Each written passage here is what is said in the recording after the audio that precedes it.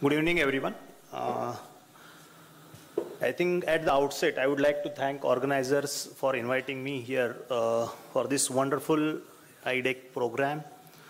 And after the past session, I think recently concluded session, I was present here also. Brainstorming session, I would say, with the recent advances and even the GLP-1 agonist. With the discussions, we are now going back to basics. Maybe we are going to talk on modern SUs and metformin in 2022. Really, they are relevant in today's practice because we have now more and more evidence with the new molecules like GLP-1, DPP-4 inhibitors, SGLT2 inhibitors. Still, there is a place or how they are now, right? So we'll see some evidences. So in next 10 to 20 minutes, I will take you through the few trials, which are recent observational trials, some trials, and in short, I will also look at the past data, which is landmark trials in the metformin and SU combinations. So if you look at the evolution of diabetes treatment, how it evolved over the past few decades, or maybe since the inception of the discovery of the insulin, then came the many oral anti-diabetic agents, right from the metformin.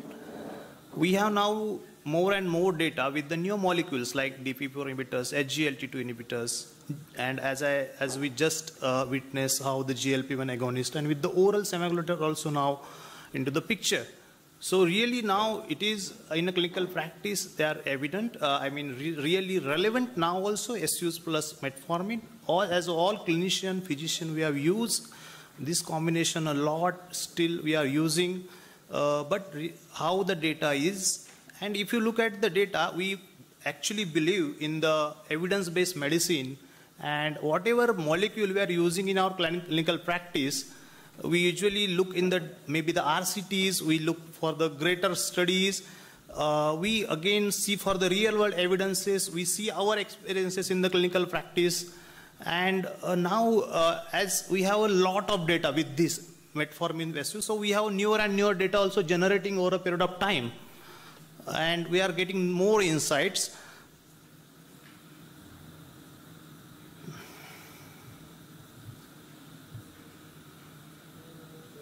Yeah. So what are the reasons? So this sentence is very important. Metformin plus SU, modern SU, of course, they are still standing tall in the type 2 diabetes management. And what are the reasons? So if you look at the most important reason, as I said, clinical studies, evidences, they are huge. We have a lot of data. We have now our clinical experiences. Real world studies are more. In clinical practice, we have seen, we have witnessed how these drugs really act, right? And again, the most important, if you look at the clinical efficacy of any anti-diabetic agent, if you compare, so if you look at the efficacies of like HbA1c reduction, in terms of HbA1c reduction, most of the OADs, they have 0.5 to 1% of A1C reduction. Yes, insulin has no selling effect. It has the highest HbA1c reducing capacity. But mind you, if you look at the SUs has the very high HbA1c reducing capacity. They are one of the most clinically efficacy. If you look efficacy, it is one of the most efficacious OAD. So whenever if you look for the glycemic efficacy, definitely SUs comes in a picture. Also, if you look at other OADs like DPP-4 and SGL2, definitely we would say they are a moderate efficacy molecule. They are not as great as SUs. If you look at, again, whenever I am giving or you are giving any molecule or a drug to the patient, if we always look for the safety. So we have, these drugs has tremendously shown the how safe they are in a long term of practice. So we are using for decades now, maybe more than 30, 40 years. And also the flexibility of dose titration, because we have, like if you take at the glimepiride, it is from the 0.5 mg to 1 mg to 2 mg to like that. So we can titrate the dose, we can do the fine tuning. Feasibility of the co-prescription with other anti-diabetic agent, that is also can be done. We can use along with insulin as well. Cardiovascular safety, this was a must talked about maybe the SUs, but also, again now the newer SUs has shown they have cardiovascular safety as well, and we can use confidently, right? Again, relatively with the novel DPP-4 inhibitors. And of course, most important, I think in the Indian setting, if you look at the cost, they are most easily available, most affordable drugs still. And I think it is one of the most prescribed drug, maybe the first line in most of our practice at present also. So I think in brief, I will take you through some trials. So these are the CV safety trials with modern SUs. They were done. We all know how Wikipedia's, most of the learning of diabetes we got from the Wikipedia study. We have advanced study 2008, then Tosca-IT trial in 2017, START and START-J study. I will take you to the VIP and Carolina. So these are some snapshots how these trials in Tosca-IT trial, actually the metformin, patients were on baseline metformin and they were given pioglitazone and sulfonylureas, and there were similar incidences of this cardiovascular events in SUs as compared to the pioglitazone. In also Wikipedia's trial, what they have shown that there is no difference in the rates of myocardial infarction of diabetes-related death when you are using SUs and insulin. This was a study which was known as START study, where what they have shown that they have compared the glimepiride with the sitagliptin, and patients were already on the metformin. And if you look at the efficacy, as I told, like these newer drugs, they are moderate efficacy agents. So even a low dose glimepiride has better glycemic control. You can see in these two bars, HbA1c reduction is 0.42% to 0.33%, and p-value is significant. So you can see in the second graph as well, there is a significant reduction in the fasting plasma and PPG levels also. This was actually a Japanese patient study, START-J trial, where they have seen this comparable efficacy with the glimepiride and the sitagliptin in Japanese patients, when patients were more than 60 years old, and where also they have seen it is more efficacious. We also know how the Carolina trial, which was a landmark trial where we have seen the linagliptin and SUs, how they are cardio safe, and they compared in this, you can see the durability of the glycemic control and the CV safety, and time to the first occurrence of the MACE, 3P MACE and 4P MACE. So it is also similar and comparable to linagliptin. So it's not like, according to, though we know how it is cost effective, at a lower cost we can get the same CV benefit. So as I will take you through the new modern evidences, few modern studies or recent evidences what we have in a recent. So these are the few studies which was done in the recent trials and studies, some observational studies, some are retrospective studies. So this was what ADA says. ADA says with the type 2 diabetes, the atherosclerotic cardiovascular disease.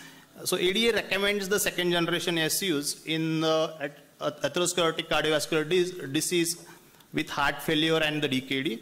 And what was most talked about that these SUs, they actually cause interfere with the ischemic preconditioning, okay, and that's why they are not CV safe. This was a hypothesis, but now modern SUs, they have very low affinity for these mitochondrial K type of ATP channels, and that's why they does not interfere with these channels, and there is less ischemic preconditioning, and thus they are CV safe.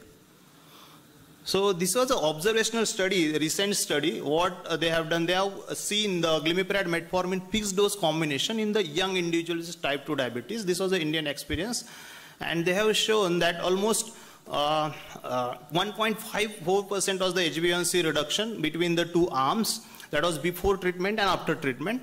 On also young patients with almost 86% patients of the young diabetes, they demonstrated good, excellent safety and tolerability. So this is one study. Then another study where what they have seen this fixed dose combination in type 2 diabetes patient with cardiovascular disease risk or a patient who had at risk of CVD. This is also an Indian setting, and in this they have 686 patients, that was the sample size. HbA1c reduction shown was 1.1%, 93% physicians, they reported good or excellent efficacy, and tolerability also, it was a good in this study. This was one more study where they studied modern SU with metformin, FDC in obese, overweight individual also. And more than 80% patients, they received glimepiride plus metformin as a first line of therapy. There was mean reduction of A1C was 1.3%, 9 out of 10 patients showed weight neutrality. So this is also one of the most talked topic about the SUs, that they causes a lot of weight gain, and we should not use these drugs for, or many other newer drugs are preferred because of they are causing weight gain. But again, in this study also shown there is very less weight gain, or almost they are weight neutral. So this was another study where the metformin glimepiride combination FDC co-prescription with insulin. So in this study they studied with the insulin co-prescription, and they found that whenever you are using this FDC along with insulin, there is decrease in the insulin doses, there is less weight gain, and also better tolerability.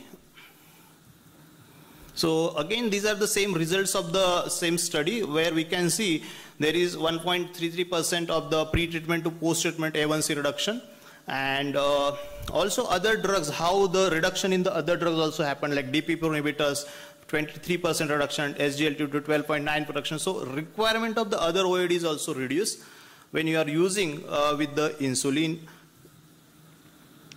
See, this is the next study where they compared insulin treatment versus glimepiride on the background of metformin. So these patients, they are already on the metformin, and one group they have given insulin, and another group they have given glimepiride, and what they have shown that metformin therapy had a higher risk of all-cause mortality when you are using with the glimepiride.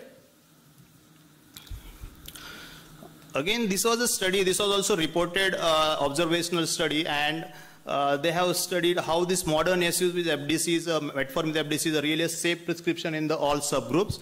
And more than 80% of the diabetes experts agreed that this is a safe prescription across the ages and in all types of hyperglycemia. I think I am at the end of the talk. There are a few slides. So this is the most talked about. What we really fear as in a clinical practice, SU-induced hypoglycemia. Really, is this hyped or not? So that's why this study was done. And what they had looked at, this was the AGP study, ambulatory glucose profiling they have done with the 300 of the patient with retrospective analysis. And their HbA1c were around between 7 to 8. They were on SUs. And if you look at this pattern in this SGP, their target range they have set, and you can see there is very, very less chance of hypoglycemia. We'll see the figures also. And what they have found that no hypoglycemia in 74% of the patient as per AGP data. I mean, the patient were on SUs, the patient's HbA1c was not very high, they were on that borderline range. Still, hypoglycemia is only in, no hypoglycemia 74%, only 26% at very, very mild hypoglycemia, what is called as grade 1, and 5% as that time below range, what the concept in now CGM we use, that is 5%. And 2% had hypoglycemia in TBR more than 5%. So the hypoglycemia risk is very less. If you use judicious, definitely we need to use maybe in a low doses. We need to start with the low doses, and we need to see how patient glycemic control, his other comorbidities like his CKD status, all these things need to be keep in mind. Then definitely we can avoid these hypoglycemias. Also, this was one more study for hypoglycemia risk which was done in the sub-Saharan African setting, and they compared SU with the insulin therapy, and here also they have seen that there is clinical significant hypoglycemia is very, very less frequent when you are using SUs, and the modest excess occurs predominantly those with tight glycemic control. So we know when we are going for a very tight glycemic control, then there may a patient may go in hypoglycemia definitely, but that is the only thing where we need to be cautious. So this was a position of sulfonylurea in the current era. This was a review of national and international guidelines made by Dr. V. Mohan's. So what they have said in this positional statement, they say the modern SUs, like not the previous one like glibenclamide and all. So glimepiride and gliclazide MR can be preferred as a second line agents when glycemic controls are not achieved or reached with metformin monotherapy. So it still has a place. Sulfonylureas can be used along with all classes of oral OHs. Second generation SUs can be used as a third line agent with dual combination therapy for the management of uncontrolled diabetes. They are safer than the older SUs, definitely. Then we need to titrate properly, and instead of going for the high dose or maximum dose of metformin, we can combine. So we have studies when we combine early combination therapy, we have more durable effects, right? So we can combine, we should not go for a very high or ceiling dose of metformin. And combination containing second generation SU as recommended in elderly patients, well, also we can give, but definitely with caution, with low doses. So what recent guidelines also says, this is a South Asian Federation of Endocrine Society guidelines, SAFE's consensus statement. They also say same, modern SUs should be preferred over the conventional SUs. They reduce mortality, all-cause mortality, CV mortality, better CV outcomes, and they should be preferred over the conventional SUs. So where they are present at present, where they are placed nowadays in Indian and abroad, really in a clinical practice, really how many % of patients they are using. So people are using, doctors, 54% of the patients in India, they are still on these drugs. 41 to 45% in UK still they are using, and even 31% in the USA also they are using. So it is still there. It's not like SUs are now done and dusted. So definitely there is a place for SUs, and metformin, of course, it is a first line, or it will never go, but yes, still they are there. And in a country like India, I think it will definitely remain. It has its own advantages, own benefits, in spite of now we have many new molecules. So in nutshell, what I want to tell that modern SUs is here to stay. So we are again back to our first statement. They are still standing tall in the clinical practice. They are there because in addition to their availability and affordability, yes, of course, this is most important thing, but also they offer the robust and durable glycemic control. They also have demonstrated a lot of safety data. We have CV safety. We can use in across all age group of patients and even comorbidities, and also across all stages of diabetes. Thank you very much for the kind attention.